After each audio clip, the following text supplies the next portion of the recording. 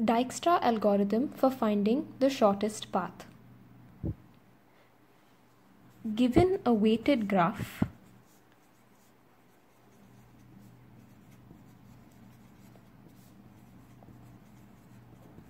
say G, and a source vertex, say S,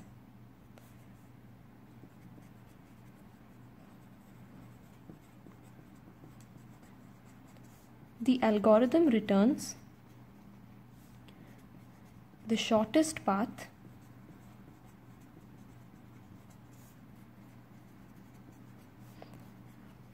from S to any of the other vertices.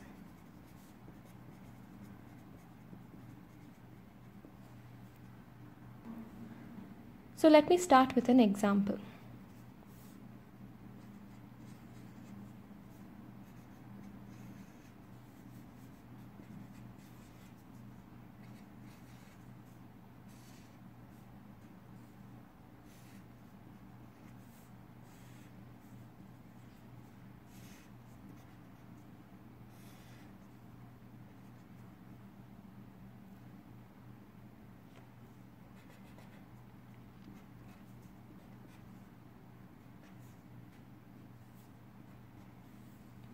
Let's say that this is our example.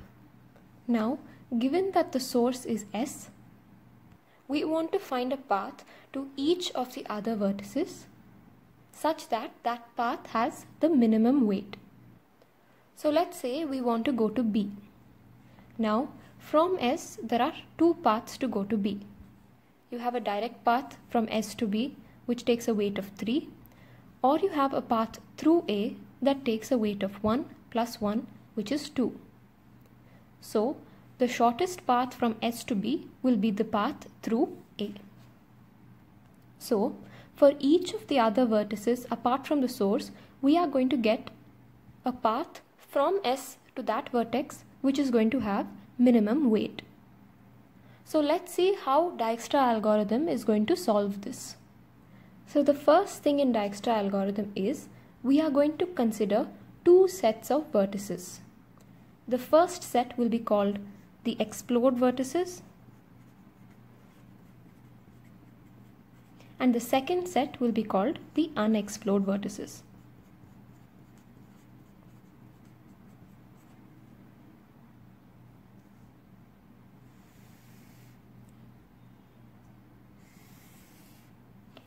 In the beginning, all the vertices are unexplored.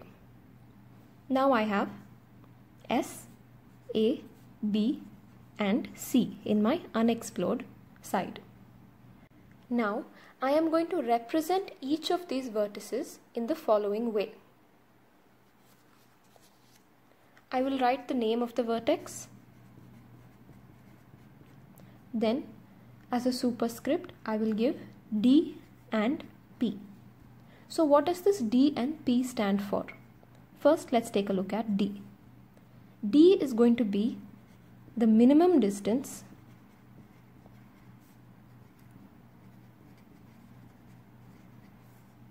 from the source to that vertex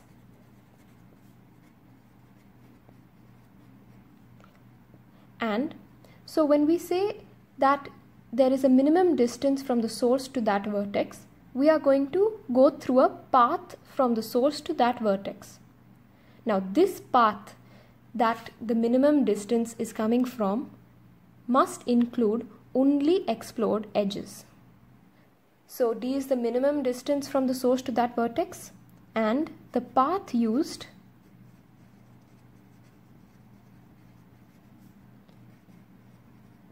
must only have explored vertices. So that is what D means. Now let's look at P. P is going to be the parent of that vertex in the path used to get the minimum distance. So we are going to take a path from the source to that vertex. That path should only include explored vertices, and the parent of the concerned vertex within that path is going to be P. So with that in mind, let's start our algorithm. So let's start with node S. What is the distance from the source S to the vertex S? They are the same node. So the distance from S to S is going to be 0. What is the parent? There is no parent since it's the same node. Now we go to A. We need to find a path from the source S to the node A that consists of only explored vertices.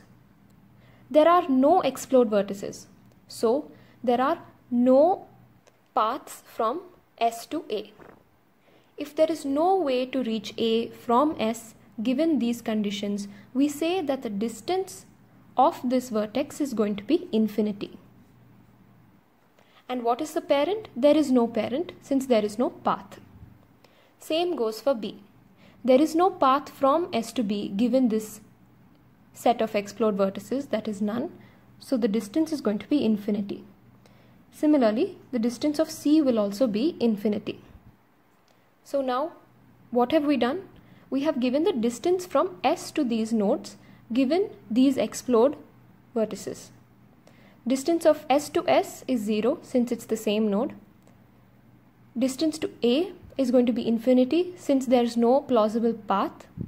Similarly, D and C are also going to be infinity since there exists no path from S to these vertices through absolutely no explored vertices.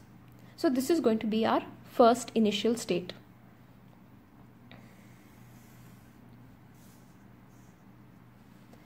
Now the next step is set the vertex in the unexplored section with the least distance to explode. So the vertex with the least distance is going to be S. So I'm going to explore S.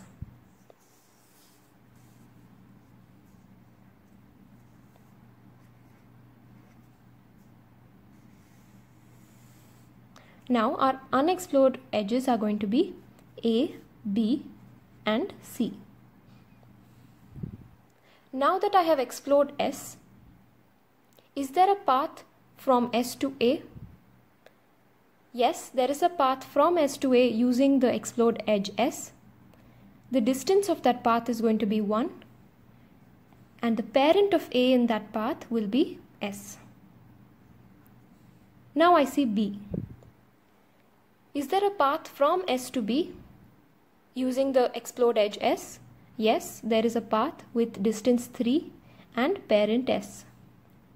Now I see, is there a path from S to C using only the nodes S?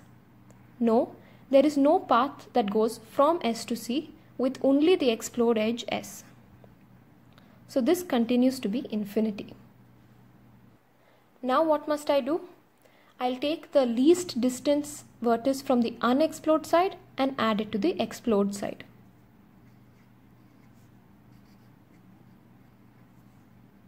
I will still have B and C in my unexplored side.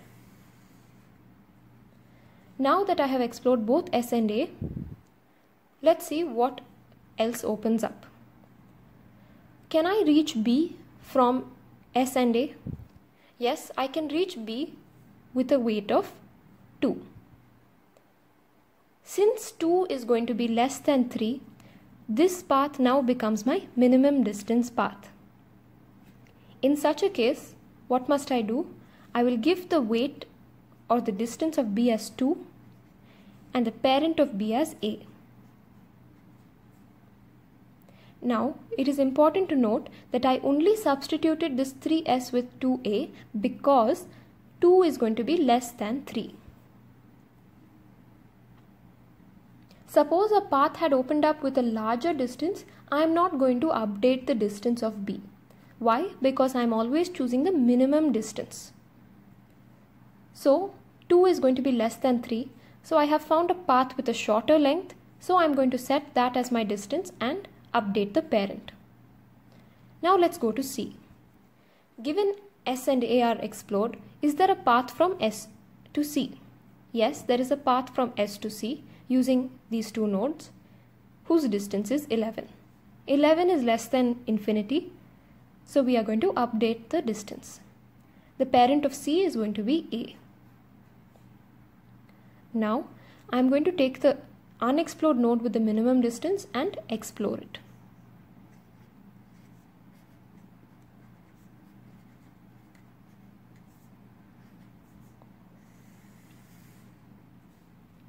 Now that I have explored B, let's look at the node C. Is there a path from S to C using these nodes? Yes. So now the distance between B and C is going to be 4. So what will be the shortest distance from S to C? It is going to be 4, which is going to be this link, plus the minimum distance from S to B, which we have already calculated as 2. So this is going to be 4 plus 2, which will be 6. And what is the parent? The parent will be B. It's important to remember here that when we are updating distances, we are going to take the edge which connects the explored edge to the unexplored edge and add it to the distance we have already calculated for that explored edge, because that is going to be the minimum distance. So what did I do here? I added 4, which goes from B to C, to the distance that B already had, that was 2. So that's how I got 6, which is going to be our minimum distance. Now I include the last unexplored edge to the explored side.